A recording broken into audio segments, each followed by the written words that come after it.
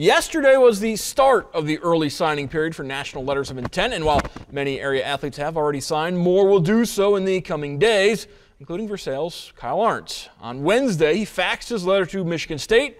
Today, the basketball standout celebrates and meets with the media. Ahrens, you may remember, missed most of last season after breaking his leg early in the year, but made a name for himself as a sophomore at Versailles, helping lead the Tigers to the state title game. And his dunk in the semifinals over LeBray made national headlines. Summer work in the AAU circuit helped cement his place as a major college basketball recruit.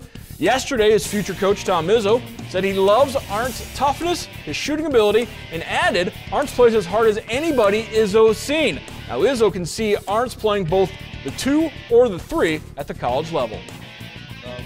Wherever he wants me to play, I'll play. I'm not worried about where I'm going to play. I just want to make the team better, and whether it's on the bench or on the floor, and I hope it's on the floor, just to get better on the floor and get my teammates better. Every time I'm there, I always have a smile on my face. And every time I was there, like my mom said, the first practice we went to there, she had tears in her eyes because she knew it was the right fit for me. And that's the college that I knew right away. Right when I stepped foot on campus, I knew it was the one. Certainly after last season, you got to be excited just to get out there and play at all, considering the injuries. How's the leg doing? Recently, I felt some pain in it recently, and I had a stress fracture.